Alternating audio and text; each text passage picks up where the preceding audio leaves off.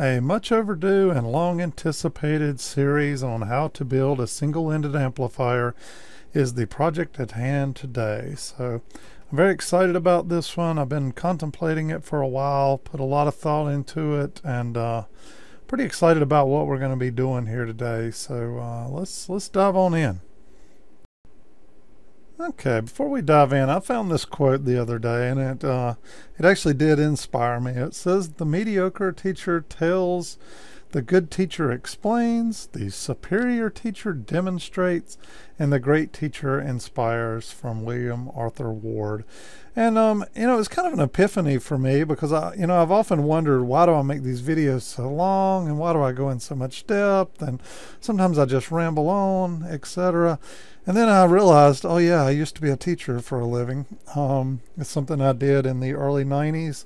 I'd probably still be doing it today. It would be my career path of choice, other than the money I was making in IT. Moving up the ranks in leadership there within corporate America was tough to leave and go teach. So kind of my thought all along was, when I retire one day, I'll just find a job teaching electronics or something at a community college, and that would be my retirement gig, and it very well still may be. But I thought this, so I'm not saying I'm a great teacher right now. I'm just trying to be this superior teacher. So I'm trying to not only explain to you what we're going to do here, but I'm also going to try to demonstrate it, and maybe if it inspires a few of you, it'll instill some greatness in me. I don't know.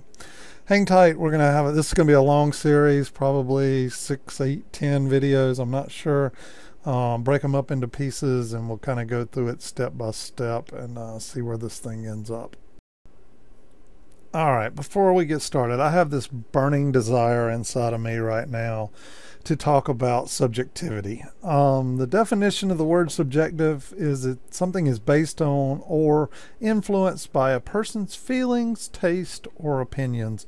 And I can tell you, in this series of tube amplifier design, architecture, build, etc. that we're about to go through, almost everything I will talk about, while it may on the surface appear to be a fact, because Mark said it and he said it pretty emphatically, the reality is almost everything related to this is subjective. Now don't get me wrong, there is a lot of math, physics, calculus, etc. that goes in behind tube amplifier design. Probably not going to go to the deep weeds of that in this series. But as a lot of the topics we'll talk about, people will say, I'll say, hey, I think orange is the best color for this amplifier chassis. And somebody else will say, no, blue is the best color for that amplifier chassis. And if you get into it, I'll say, well, orange is the best because it'll grab your attention, and, it's bright, and wow, it'll just be a great looking amplifier sitting on your desk or whatever. And somebody else will say, well, no, I really want the amplifier chassis to kind of blend in, and I just want to be able to see the tubes glow, so don't make my chassis bright. Well, that same kind of debate goes on with, should I pick this type of tube or that type of tube? Should I pick this type of capacitor or that type of capacitor? Should I pick this type of rectification circuit or that type of rectification circuit, etc., etc. This whole subject I'm about to do a series on, every aspect of it is pretty much debatable, other than some of the basics like Ohm's law, Kirchhoff's law, things of that nature. When it comes to building and actually picking components and choosing a schematic or a design, all that stuff gets very subjective. So just take everything with a grain of salt. I may say I like this, and you may say you like that. Well, that's just the way life is, and it's the way this video series is going to go. Okay, hang with me for a few minutes here on this slide. I think it's a very important one. This is our amplifier build approach, and this is something I laid out. It's kind of my approach. There again, might be subjective. Somebody else may say, hey, let's take a different route to this. And I'll talk about that here more in a minute. But first off, you've got to kind of lay out the overall architecture of your amplifier. Just like when you're building a house, do you want a ranch style house? Do you want a kind of a split level? Do you want, something kind of mid-century looking? There's a lot of different architectures around a house style.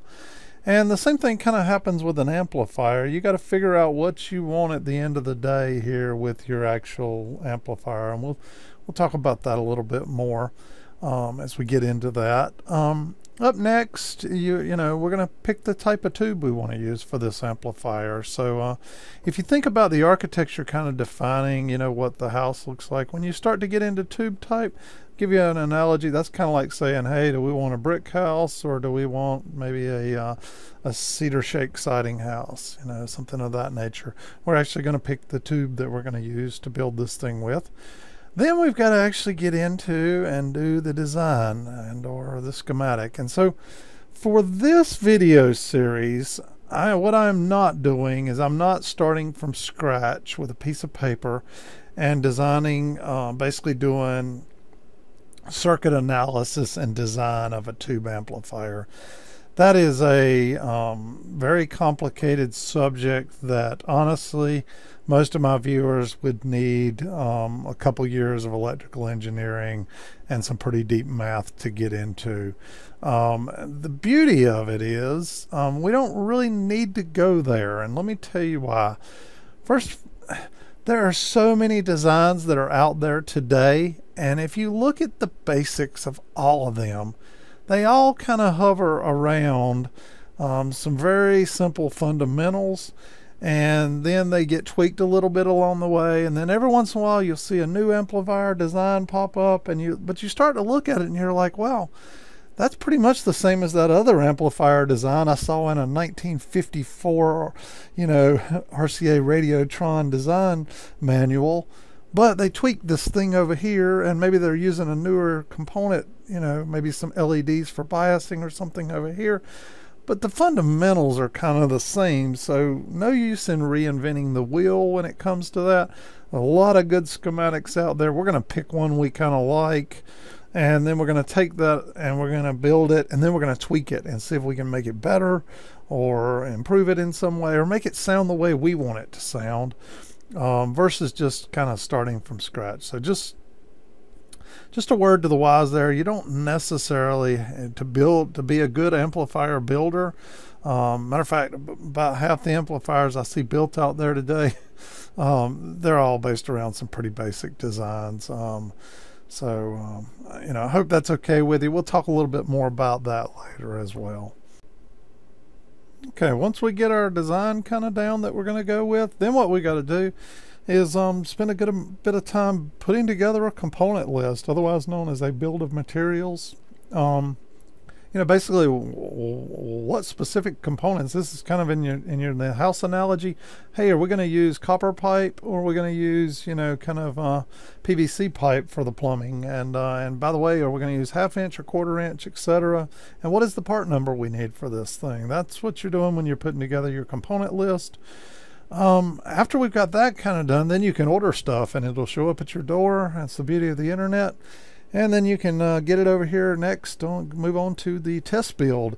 We can jump onto the bench and we can start, you know, get us a piece of plywood, lay it down, start strapping these components down, and we can actually build this thing and first, you know, get it up and running functionally, and you know, hear how it sounds. From there, that's when the fun begins. This is what I enjoy doing. I enjoy taking an existing design and then tweaking it and seeing if I can make it better. See if I can improve on it. Well, what if I change this out, or what if I change the way this feedback loop works, or change the amount of feedback, etc. We can tweak it, modify it to get it to sound the way we want it to. You know, once we get all that locked down, then we've kind of got our final design done. At that point, we can go back and edit our bill of materials, and then we can come along and lay out this thing physically. There's some art that goes into physically laying out a chassis, or how this thing's going to lay out on a chassis. And then we got to, you know, we actually got to go do something about a chassis, whether we're going to build one from scratch or whether we're going to buy one and just, you know, cut holes in it, etc. We got to figure that out. And then finally, we'll do the final build and put this thing together.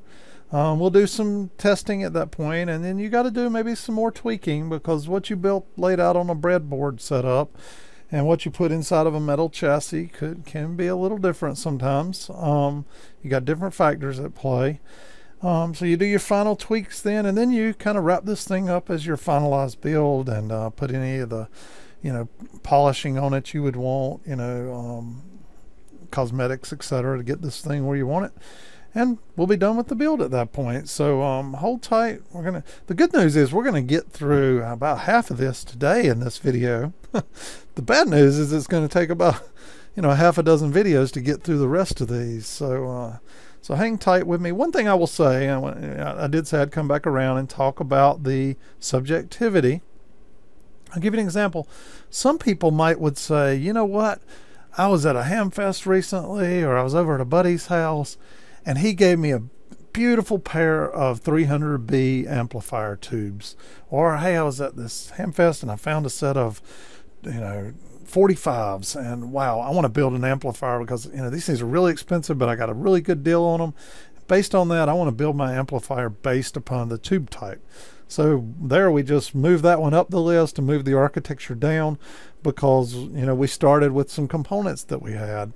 Or hey, maybe my uncle passed away and we were cleaning out his basement and I found this set of output transformers laying there, and they were off an old Heath kit something and another, but these are a set of push-pull output transformers. So I'd really love to use these things and build an amp to kind of commemorate, my uncle and the stuff he used to do. So all of a sudden you've gone from way down here to an item in your components going up here, which is now driving the tube type that might match with it, which is now driving the architecture and design. So, you may be starting from scratch. You may be starting from some components you have, is my point. So even my approach here is somewhat subjective. Okay, let's dive on into the architecture. First and foremost, there's really only two basic architectures in use today in tube amplifiers. Not that you couldn't find another one, there are some out there. But I would say somewhere in the neighborhood of about 98% of all amplifier designs done in the last few decades have been based around one of two type of architectures. And the first one being the single-ended amplifier. And most amplifiers that were built, let's say all the way back to the early 1900s, through the 1920s, 40s, 50s, etc., were of the single-ended nature, and they're the most simplistic and easiest to understand. They have some pros and cons, and we'll get into that here in a minute. And so that's one type. The other type here is known as the push-pull or Class B amplifier, and it's a little more complex, and we'll get into the pros and cons. But let's come back to this single-ended amplifier, and it's called a Class A amplifier. There are about 5 or more different types of classes of amplifiers. I would say there are about 5 basic ones, A, B, C, D, or 4, and then there's some variants of that out there. But as it relates to audio amplification, Class A or Class B, or a slight variation of the Class B called Class AB, is pretty much what you see out there. When you get into Class C amplifiers, that's typically used more in an RF application, and when you get into Class D amplifiers, that's used more in a digital application. But this thing's pretty simple. Let me walk you through it here. Your signal input comes in over here on the left-hand side. You've usually got some kind of potentiometer here. That is a volume control, basically. You're feeding into the grid of the first tube here. It's a triode in this case, and usually this whole stage right here is kind of the first stage of amplification. In other words, the line level signal you're sending in over here from your CD player, iPhone, turntable, etc., is not strong enough to drive the output tube directly.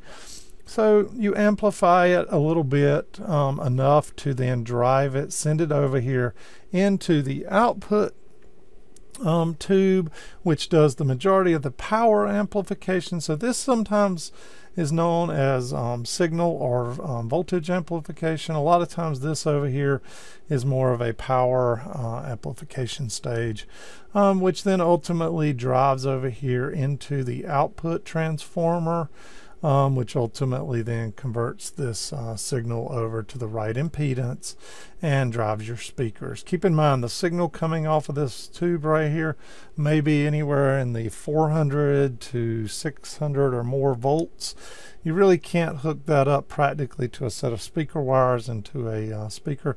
So not only does this thing convert the impedance, but it also lowers the voltage and increases the current, which ultimately drives your 8 ohm speaker here. If you'll notice one little interesting part of this amplifier design, it has a tap here which feeds back to the screen of this tube. It's called a screen tap.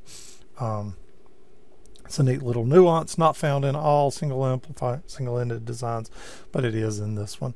One thing you will find about a single-ended design is that what gets fed into the input here, in other words, the waveform fed into the input, gets amplified exactly like that on the output. And so this amplifier is doing all the work. It's amplifying the positive aspects of the waveform, it's amplifying the negative aspects of the waveform, and ultimately driving this speaker over here. Okay, up next, the push-pull or Class B, sometimes tweaked to be the Class AB. But it's a little more, as you can see, it's a little more complex here. There's more tubes involved. I'm going to walk you through this bottom schematic first. First off, your signal comes in, goes into the grid of your first tube, gets amplified. Well, then it comes over here to another tube, and this tube doesn't typically do any amplification. What it typically does is it takes the signal and it splits it. It takes the positive parts of the signal, it sends them down this path, and it takes the negative parts of the signal and sends them down this path into the tube over here. And I couldn't find a good picture that showed that relating to a tube amplifier, but I did kind of find one over here relating to a transistor amplifier. But basically an input signal comes in and it goes into something here that does phase inverting, and that's what this section here of this tube is called, the phase inverter. In this case with the transistor, they were using a little bit of a transformer to cause that effect. But the bottom line is you see coming out of this device here, in this case it's the tube, but you're basically taking this signal and you're kind of inverting it. At any rate, what comes out of this is the two different halves of the tube here are split. The two different halves of the signal are split. So you kind of got your negative waveform pieces here and your positive over here, and then ultimately they go into the output transformer once they've been amplified, and they get stitched back together to form the final output signal. So in this case, comes in here, gets amplified some, comes over here, the positive peaks get sent to this tube, the negative peaks get sent to this tube. Both halves of those get amplified, and they ultimately get stitched back together here in the output transformer, just from the design and configuration of it, which ultimately goes over here and drives your speaker at that point.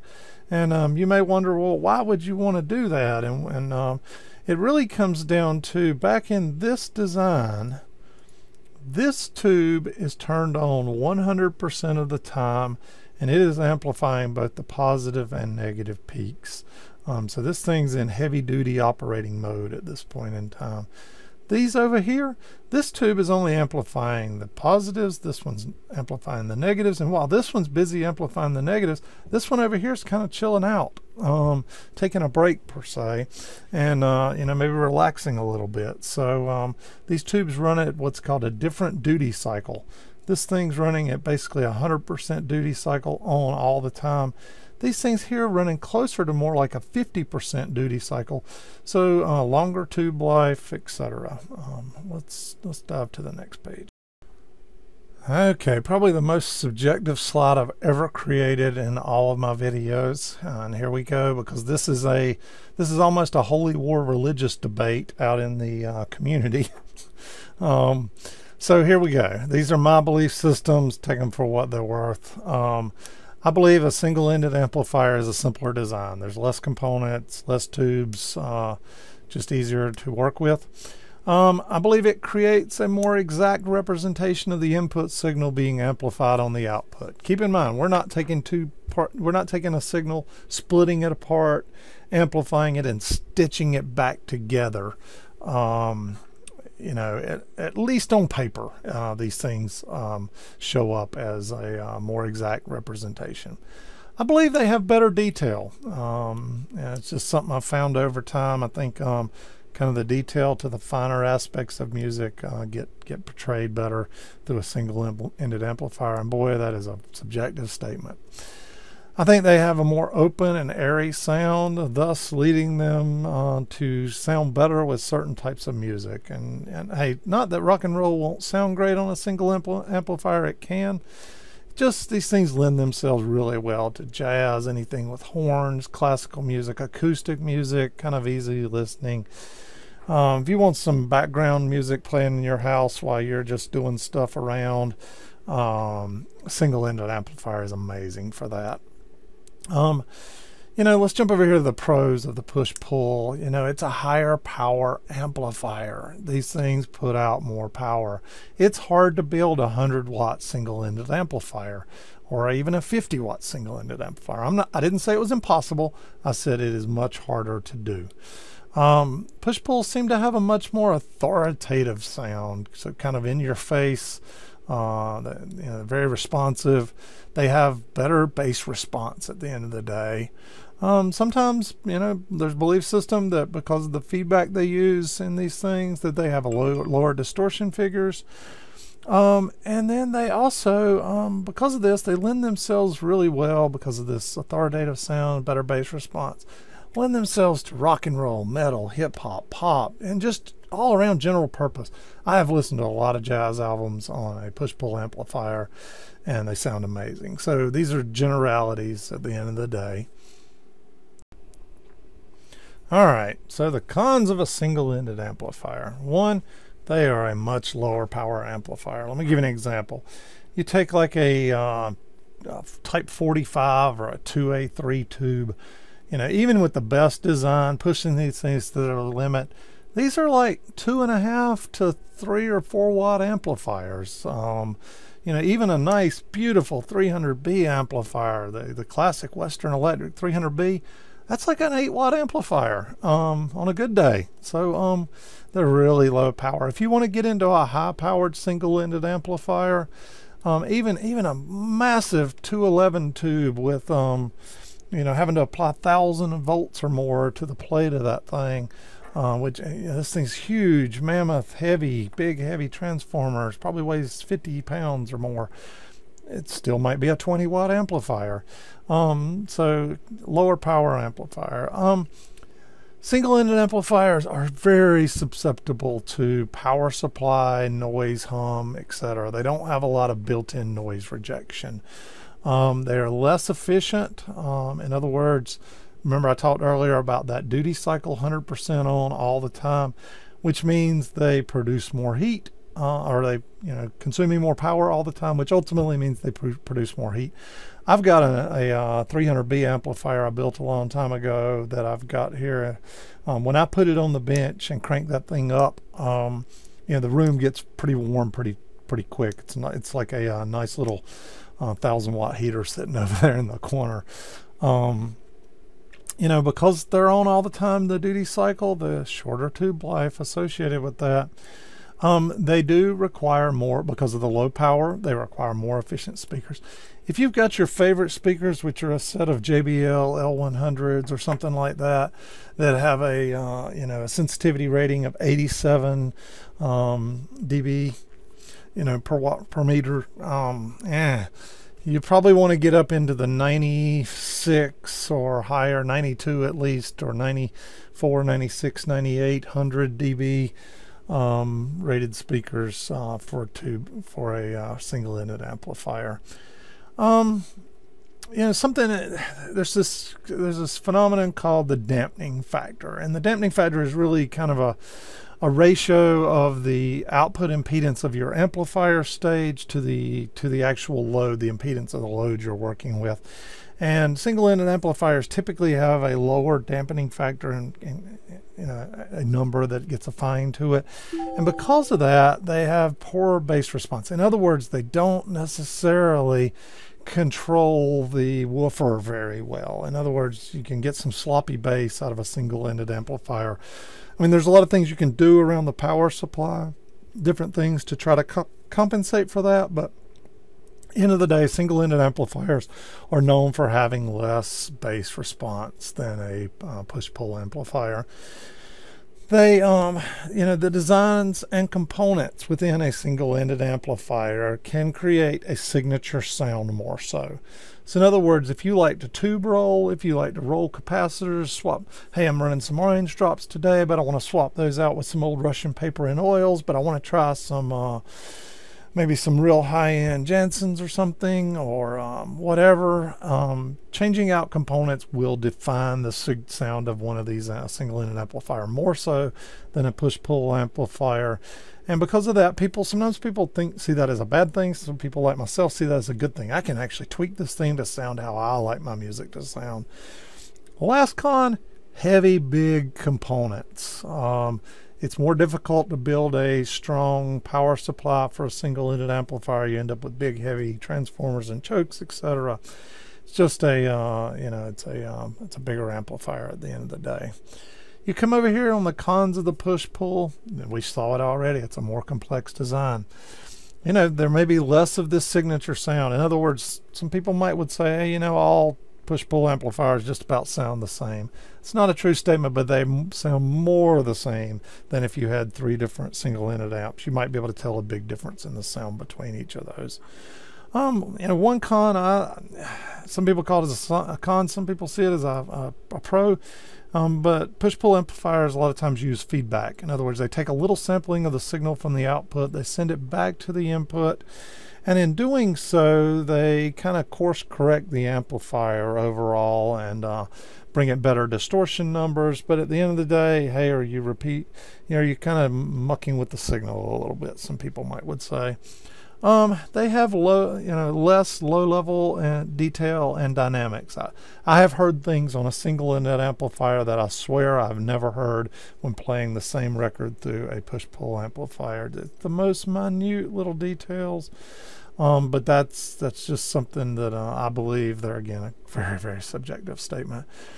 And then finally, when you're stitching those signals back together in the output, there can be this thing here called crossover distortion. In other words, those things don't stitch back together perfectly. Some people say it's a bad thing. Some people say you never hear it. So it's another subjective statement, but it does exist, if that makes sense.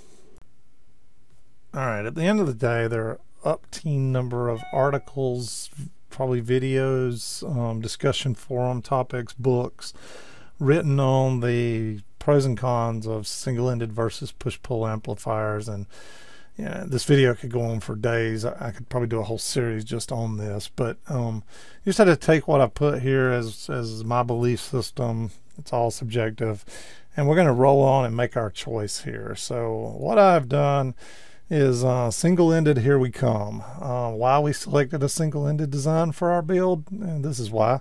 First off, I like to tweak and define signature sounds. So after you've built a few amps in your life, you kind of get beyond building one and making it work, and you kind of get into, I want to build one and make it sound just the way I want to make it sound. And I think that's what single-ended amplifiers excel at. So that's one reason. Second, I have a lot of very efficient speakers around here, so I'm not worried about that. Next, I like to listen to a lot of jazz, acoustic rock, indie. Acoustic rock is probably one of my favorite genres of music, if that is one. Along with, I love a lot of indie stuff, and there's a lot of indie stuff that's acoustic. And at the end of the day, I love jazz, any jazz that has horns in it. Oliver Nelson's by far my favorite jazz, both artist and composer, and it's just really good stuff, and it sounds really great on a single-ended amplifier. And the fourth and probably most important reason for why we chose a single-ended amplifier for this build it is easier to make this video teaching the basics with single-ended amplifier. In other words, once you get good at single-ended and you understand that, then, you know, push-pull is kind of layering onto that. The next step is the next iteration of complexity. It's kind of the way I view it. All right, as we look at common tube types for single-ended amplifiers, first off, they're typically triodes, a 3-element tube. They lend themselves very well to sounding great in a single-ended setup. And it's kind of how it was historically done. If you go back to a 1920s Western Electric amplifier, RCA amplifier or something, they're typically, designed around a single-ended amplifier because that was the only design that existed at that time. And the types of tubes that were being used were things like 45s and 2A3s back then and 211s, etc. So, hey, they sound great. I'll tell you, the old 45s and 2A3s, really hard to build. Matter of fact, right now on my listening station over here, I have a Type 45 single-ended amplifier that I built, set up, that I'm listening to. The downside to that amplifier, puts out about 2.5 watts per channel. There's not a lot of power out. Same thing with this 2A3. Even the 300B, the classic Western Electric 300B, that kind of redefined hi-fi audio back in the day. It's an 8-watt tube, on a good day. EL84s are commonly used. You see a lot of single-ended amplifiers. A lot of your old console units that you used to buy that would have your built-in turntable, your radio, all built into a nice shelf unit. You open the lid on it, etc. If you get down underneath there, you'll find a single-ended amplifier, EL84, a lot of times. Sometimes you see EL34s, not as common, but every once in a while. You're starting to see more and more single-ended KT88s. This guy named Michael Abdallah came up with a unique, a twist of an existing design that really worked out well with a KT88 here recently in the last, I'd say, 10 years. And you've just seen a lot of people building amplifiers based upon that design. The 807, that's a classic old military ruggedized tube. It got used in a lot of what I would consider AF modulation. In other words, if you went to a radio station today, the way that they get the microphone onto and out through the antenna, through the air, so your FM receiver can pick that up, is they have an audio amplifier stage that puts audio signal onto the RF carrier, which ultimately gets amplified and sent out. And that process is called modulation. And you saw 807 tubes used a lot for modulator or drivers back in the day. And then you had kind of the classic 211, 845. These are big tubes. They're starting, you can get towards, a 20-watt amplifier with one of these. There's some downsides. You start feeding these things with 700, 800, 900, 1,000, 1,100 volts. And dealing with that level of voltage requires some special skills, some special components. It's not for everybody. So you don't see those all that often, but when you do, they're really nice, usually expensive, high-end amplifiers. So we kind of ground around which of these do we want to go with, and ultimately we went with the 807. Here we come.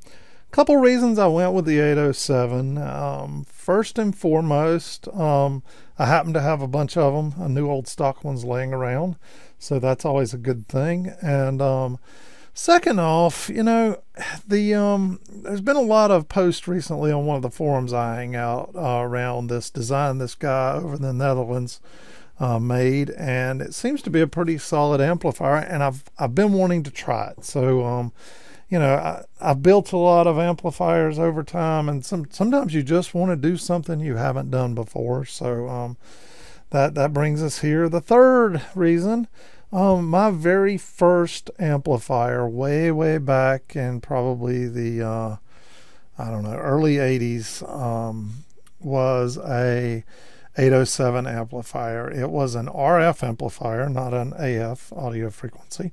It was RF, radio frequency amplifier, and it used 4 807s in it. And I have wasted a ridiculous amount of time trying to find a picture that I know I have of that thing. Somewhere in my house there is a little plastic container with pictures from way back when I was in probably junior high school when I got this thing. And I know I have a picture of it, so when I find it somewhere in this series, I'm going to show it. But it kind of inspired me to say, hey, let's go down this 807 path. We've got some nostalgic love for it. There's a lot of conversations going on the forums out there right now about this, and I've got a bunch of tubes. So ultimately, that it drove me down this path, and we're going to go the 807 path. In the spirit of not trying to eat an entire elephant in one chunk, I'm going to break this thing up a little bit and stop here with this video today.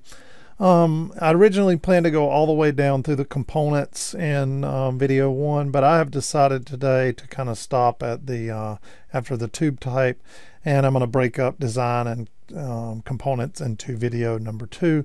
Should put this thing at about a 35-minute video, which is getting to be about the end of the length I'd like to see these things. But tell me what you think so far. Are you excited? Whatnot, and we'll keep cranking these things out. Hopefully I'll make part 2 today as well.